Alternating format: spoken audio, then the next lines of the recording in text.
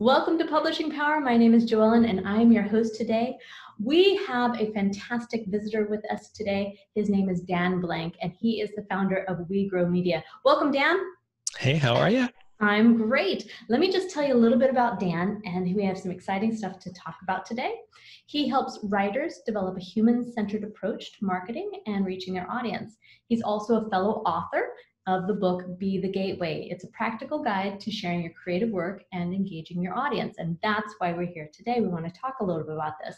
Dan has worked with thousands of writers and amazing organizations who support creative people, such as Penguin Random House, Sesame Workshop, Hatchet Workman Publishing, J. Walter Thompson, Abrams Books, Writer's House, Kenyon Review, Writer's Digest, Library Journal, and many, many others.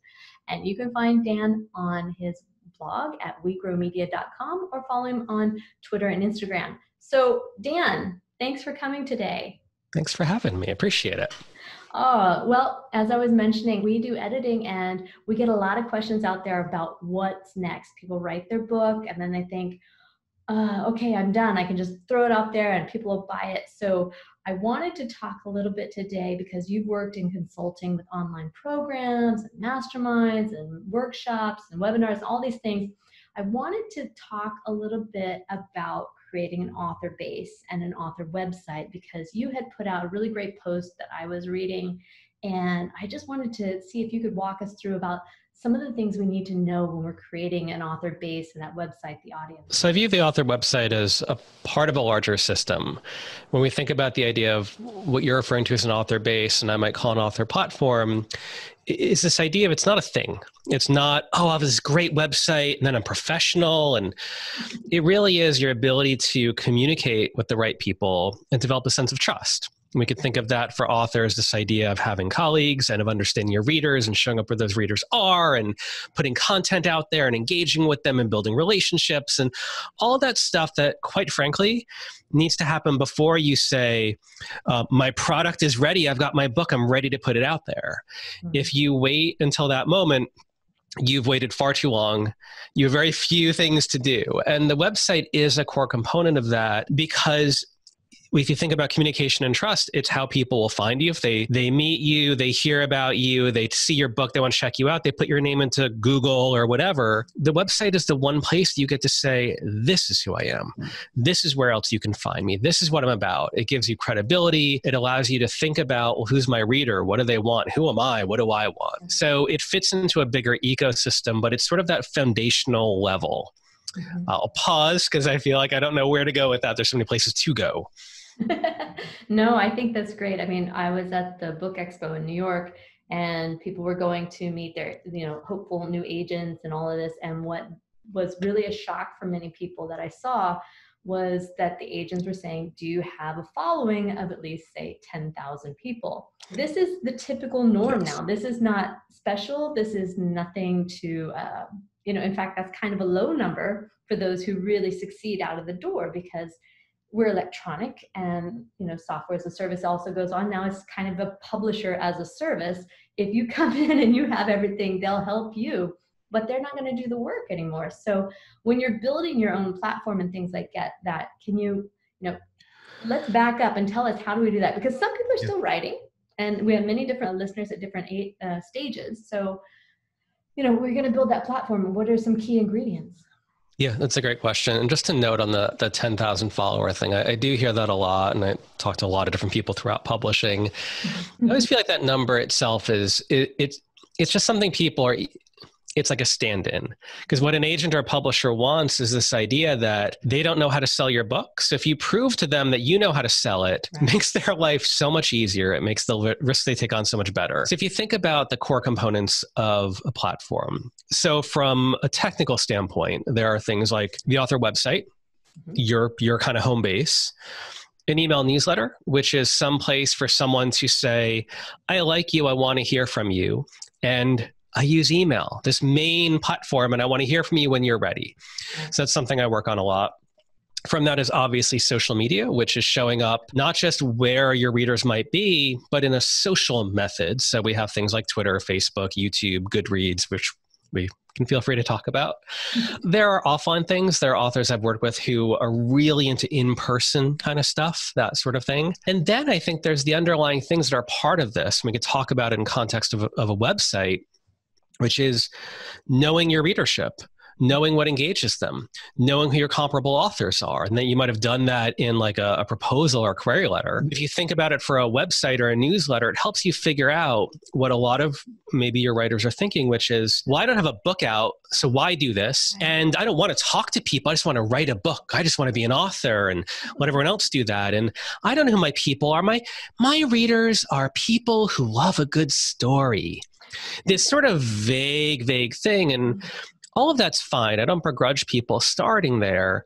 But what that says also is that you're not willing to do the work to figure out, well, what other books do they read? What conferences do they go to? Who do they follow online? You know, if you tell me that your readers don't use email, they don't use social media, it's sort of like saying like, wow, like it's this needle in the haystack. And I don't know if that's really true. So these are some of the components, and there's probably more to that, but I can kind of start there to get us into the author website conversation.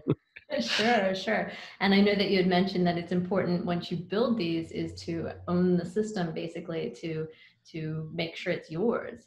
This is an important point. I look at a lot of examples. So a lot of people will say, well, I joined Twitter, so that's my platform. And the problem with that is that you don't own that platform. Twitter itself will change. Twitter could accidentally bounce you off their platform. Twitter could just change something. There could be a trend where your audience moves away from Twitter. Mm-hmm. And I've seen this quite often where someone will build a platform on one network and they feel comfy, cozy there, and they don't expand. They don't say, well, I'm going to build a website. I'm going to build an email newsletter list. I'm going to try to transition people over to that. And I'm also going to join Instagram because I found that I enjoy it and that some of my readers are there too, where you have an ecosystem. And the platform that you have, again, it should be that you have multiple ways to reach your audience. One, because it makes it safer for you. Mm-hmm. And if you think about, you know, one way to look at publishing is a business.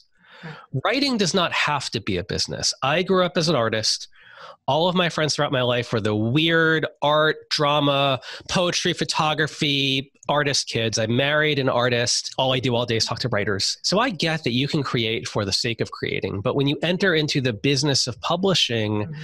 if you don't have things like a website, a newsletter, a way to reach people, a way to communicate that you write, that if you go to something like a book expo, you have a card that says, here's where you can find me. This is what I write and why. It's not quite a profession. It's not even quite a serious hobby. It's sort of this little thing that you half bake, like a lot of the hobbies that we have in our basement or our garage. And that's not judging. It's just if you feel like I have this big goal and it's not happening, usually it's because we're not taking it seriously enough. We talk a lot about that, or at least it seems like I've been talking to a lot of different guests recently about the mindset of an author or an entrepreneur.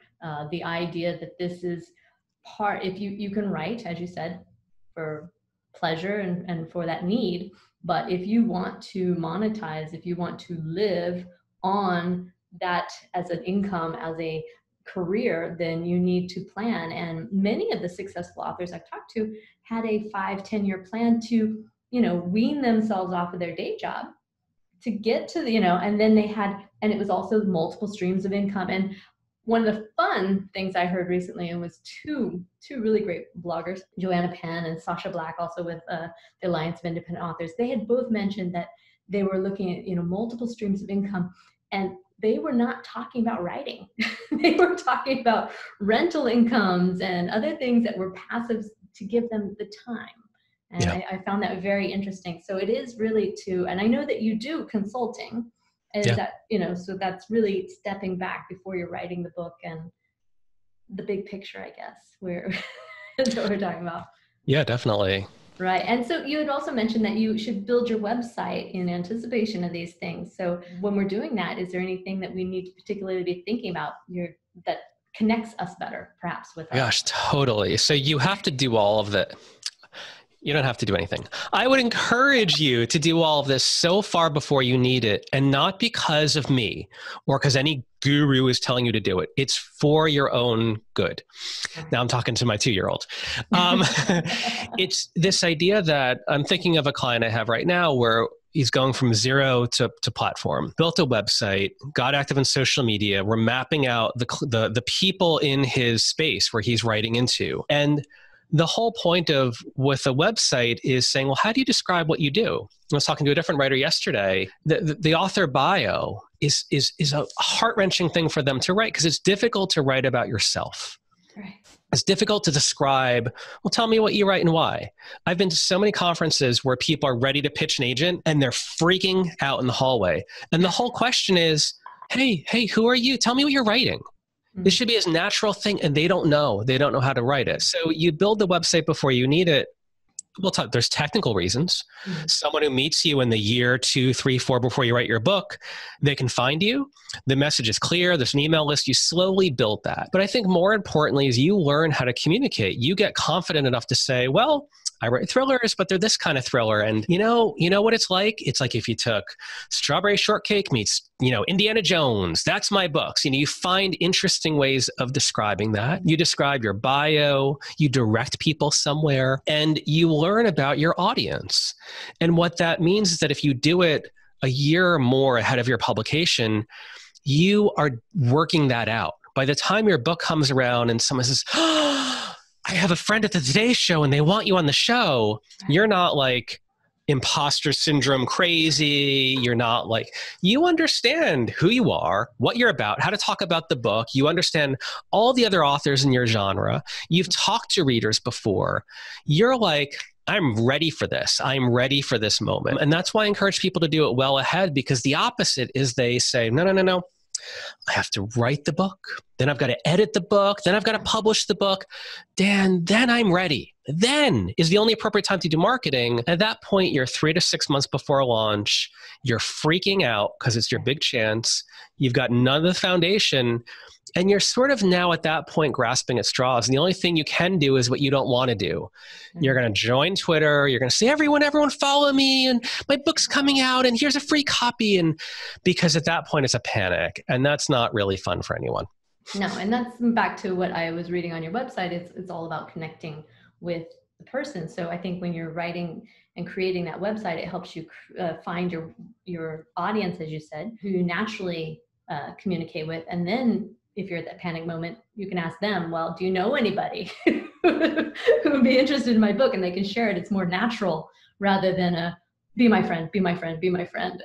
It is. It also gives you more different nodes that lead people in. So when you're able to explain what you write and why you write it, you start really actually bringing all the stuff up, and we can think about your end goal, like visualize your biggest dream. Your biggest dream is the book comes out and it's a smash. And they invite you, I'm thinking of a specific event. You're invited to speak at, this huge, amphitheater in New York City, and another famous author is going to interview you. Right. What are you going to talk about for an hour? It's not going to just be nothing. They're going to ask about your journey, about your inspiration. They're going to ask about writing process. They're going to ask about other authors that you love, or movies or themes. It's like, this is the kind of stuff that a lot of early authors say, well, I'm not going to do. No one cares about my process, and I'm not an expert anyway. Or, well, it's not about me, it's about the book. And yet, if you look at every well-known author and you can go on YouTube, look at all the talks that are out there, look at Q&As on Reddit, look at all their author platform stuff. People care about the writing process, because when I watch someone who creates, it's inspiring me. Everyone wants to create. Every mechanic, every plumber, every HR rep, everyone who's checking out the food store, they have that job, but they dream of creating something else. And even though they might not want to write a novel, they're interested in that process. Right. Because it's representative of who they are inside. And when you work this stuff out, when you're able to explain that on a website and develop it in a newsletter and share that, one, you're finding a lot of ways to communicate. It's not just, hey, I'm writing a book. Oh, it's Tuesday, I'm still writing a book. There's themes in that book. There's themes of who you are. There's the fun stuff like cat videos. There is people and you can reshare. All this other stuff comes out of that. And I do think that it can start with something simple like a website of just saying, this is who I am. this is what I'm creating and this is why I'm creating it. And from there, it kind of grows. That's like the first seeds that you're planting. And so this is all taking them back. Now, you had mentioned one of your points on what makes a great website and creates this author platform, that you want to lead people somewhere. Or what exactly are we referring to? I mean, this is really the trick, right? If you think about this whole idea of a marketing funnel and the traditional marketing funnel, it's the idea that the sale process is not a one-step thing where you say, I've got something for sale, and then people buy it. If you think of how hard business is, the business of publishing, it's the idea of like a marketing funnel. It's wider at the top and goes to a point at the bottom, but it's like awareness, consideration, people testing it out, people maybe buying. But the bottom of that funnel is not a sale. The sale is in the middle of the funnel, because after that, they are hopefully reading your book after they bought it. Hopefully they're reviewing it. Hopefully they're then advocating for it with word of mouth. Then maybe they're following you to the next book. Then they're, oh, I serve on a board at a small writing conference. We want to invite you to speak. So it really changes how you think about it, because it's not just point of sale. Most books that get bought do not get read. They sit on the shelf and people are overwhelmed and they can't get to it. So with leading people somewhere, it's not to just throw up a website and then run away. It's to think, how can I develop a relationship with them? How can I keep sharing something? So it leads them to an email newsletter, or it leads them to Instagram. It leads them to a place where they can stay connected with you, where they can learn more about you, where you can share something. And I talk about this a lot because I'm very sensitive that most people are introverts or they have personal boundaries, and I'm an advocate for that. You can have very strong boundaries about what you talk about or how often or where you share, but within those boundaries is a universe of what you can talk about that alludes to your writing, the themes of what you write about, what you love reading, how you got into this, all of these different things. And I think a lot of people fall flat because they put up a website, it leads nowhere, or it leads to a newsletter list that they never, ever, ever send a newsletter out to. And I don't think there's an author I've ever heard talk about their history with where they didn't say something like, I wish I'd started sooner with a newsletter list, or I wish I'd kept people going. Because what you realize is that if you're playing the long game of authorship, and everyone is playing the long game of authorship, it's like when you can pick up a new subscriber, a new reader, a new follower, one at a time each week. Well, that sounds like nothing maybe to some of you now, but over the course of 3 years, that's hundreds of people. And these are people who like you and are following you, and you then have something to start with. It is a radically different thing to launch a book with a 0 email list or 0 followers than if you have 100 people who actually know you and actually like your stuff. Like, think about that. If 20% of them leave a review, it feels so much better at the end of your launch week to have 20 reviews on Amazon than to have 0. It's like such a profound difference. No, it's huge. And it's that connection. It is. I mean, a lot of that is validation. I'm hearing, finding your confidence, being aware of who you are, being honest and conveying that, and being, naturally attractive to other people in a way that's staying real to yourself. You had mentioned to show up as a real person, and I had been looking. I encourage everyone to go to your website, wegrowmedia.com, and check out Dan's bio there, because it's quite interesting, the philosophy. I really like it. And you're really sharing with us today what you are doing. And that's it's great to see it, because we can talk about it. Because I've seen your bio, I know exactly what you're talking to, and I'm on your email list. So I know the pictures and the information and the stories, and it feels very natural now to speak with you. So can you expand a little bit on that, on how you show up as a real person, and maybe some step-by-steps that people can start implementing? I mean, this is something that I think a lot of us, for good reasons, we hide. We hide because I have a chapter in my book about this, that the biggest challenge is the social fear. I tend to think that all of us are still that high school kid walking into the lunchroom for the first time with the cold fish sticks, seeing all the tables of people that seem like they've naturally sorted themselves into groups, and that you don't quite fit and you don't know what to say and you're wearing the wrong thing, all that stuff. We all feel that way. And I've now seen, because we're in this golden age of podcasts and YouTube, I've now seen enough interviews with the most famous and successful people you can imagine, and you realize that they are up at night unable to sleep because of imposter syndrome. To get back to the thing, it's because we want to engage with people. Yes, the work that they create matters. That art will live long after we're all gone. So I get that the art, the writing, the book is the first thing. But the way into it is the human way. It's understanding why someone created it. It's understanding the journey. It's hearing them talk about it. And I think we see so many examples around us, like TED Talks are a good example. And, I was listening to a podcast with Brene Brown the other day, and she was one of the early super viral TED Talks. And one, her topic is really good, but it was the idea of she embodied it. When she tells a story about her being vulnerable, it is different than me reading her research about vulnerability. And when you look at what is social media, it's easy for people to scoff at it. It's easy to say, well, I'm not young and I'm not pretty and I don't know how to do this stuff. But you look at all these examples, it's nothing to do with that. It's that we engage with faces, with eyes, with expression, with voice. We do it with what I said before, communication and trust. I think about this across what we're talking about here. I mean, the example I always think about is we don't hire the best plumber. We hire the plumber that we know their phone number, they're going to show up, and that we like them. It's not always about that. So we follow these people on Instagram or whatever, it's because they're the people we resonate with. This idea of showing up as a person, the practical aspect is if you have a website, if you have even a newsletter, social media, have a photo of yourself. Not because I think you need to look perfect or anything like that to feel overexposed, because I engage with a person. That's why with all of what I do a ton of video, because it's the thing that showcases my connection to you. I could sit here and give you a laundry list of all of my physical defects of like the receding hairline and the bags under my eyes and the weird blotches on my face and the lisp and the crooked teeth and all that. And all that stuff is objectively true, but it doesn't matter. You either trust me not because of what I'm saying in print, but because of the way I talk, the way I share it, the backstory. And this is how people grow a following. It's also how they go from saying, well, I don't read thrillers, to hearing your story and hear how you talk about it, and they grow and they become a part of your journey. Mm-hmm. I've had so many people come together in like a mastermind group I run where they read different things, but they get to know each other and they become the biggest advocates for their books. Right.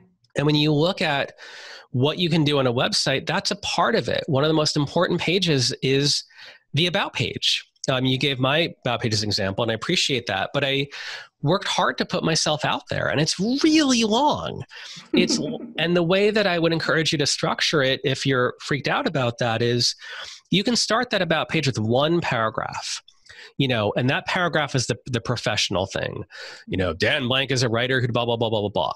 And then if someone, that's all they need, they can stop reading. But they can keep scrolling. And if you look at, some of the best author pages, they keep scrolling where they tell you about their background, their history, why they write, their influences, the fun stuff. Mm-hmm. What that does is it gives you more to glom onto. I can't even tell you how many authors will say, I picked up a fan and they kind of read what I write, but then they found out that I have dachshunds. And they have dachshunds too, or running, and they run too. It's these little funny things that basically put us at the intersection of each other. And this is like how we have friends. Go back to your whole life and think about, how did you have friends in grade school and college and your career, all of that. It's proximity, it's shared interest, it's they were funny, it's that they weren't funny, but they were deep. They did these posts on Instagram that were deep and long, and you resonated with it. And I think that you sharing who you actually are is far more interesting than you sharing the minimum you think you have to add, the most vanilla, boring thing, because it makes you feel like an author and doesn't make you feel exposed. I don't want to feel exposed, but I think that there's an opportunity that we have, which is to show up who you are, to be helpful and to be generous, and to communicate what you create and why. And I see too many people put a muzzle on themselves, and it kills me. It's like, this is the whole thing. The whole thing is that you are a unique human being. You are creating something unique in all of history. Mm-hmm. Just share that. Just share that. That's all that this is. And let magic happen after that. I just want to stop right there. I think this is, really, that's authenticity. It's connecting. And I think we really appreciate that. I think that's good because it is hard to be honest. And I think maybe it's hardest to start with ourselves, as you mentioned. So building your platform and your website and your about page at the beginning, long before the book, and creating the followers and the platform, as we call it, and finding our different medias and making sure that we keep that contact. And, I'm one of those people too, that you start that newsletter and then you go, well, they've moved on, but did they really? And, recently I realized that people still connect. You can send out that email to a dead list and they say, oh, it was really great. And you're like, wow, that was 5 years ago or something. Wow. Well, And it's funny. I think of how many people I follow on social media and I'll be like, why am I following this person? I don't remember why, but they are now a part of my life. The idea of unfollowing them, it's like severing a person from your life. And I'm like, I have no desire to do that. I like having them in my life. You know why? Because I like their dog.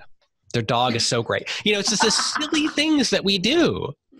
Yeah, and it really does. It connects us. So I love that the reality that we put on this today. I think that on this podcast we've talked so much about mindset and just different things, but today we're talking about people and humanity and who we are and how to be creative. And I really love that. So thank you so much. And I really want to encourage everyone who's listening today to reach out to Dan. His name is Dan Blank. It's at wegrowmedia.com.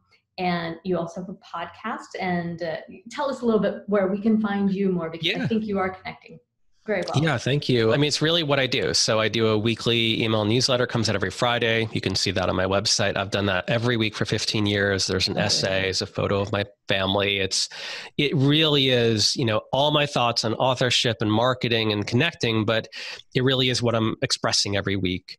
I have a weekly podcast called The Creative Shift with Dan Blank, and that's where I interview authors and illustrators. And it really is about the risk that we take to create and to share. I'm active on Twitter and Instagram at Dan Blank. And again, I show up there with the same types of things. And I have my book, Be the Gateway, which is a really wonderful guide to a lot of the stuff. I have the sequel to it coming out later this year. So I'm excited about that. You can follow along. And then I do a bunch of programs and consulting with all these topics as well. And that's all on the website. That's great. And I really think that, I think we can all feel safe in your hands here. So thank you so much for sharing your time with us today and coming to Publishing Power and letting us just be a part of this creative thought process, because I can say that you've stirred a lot of thoughts in my mind today, long before we started speaking, but having this one-on-one, it's a personal connection. So I appreciate it. Thank you so much, Dan. Thank you.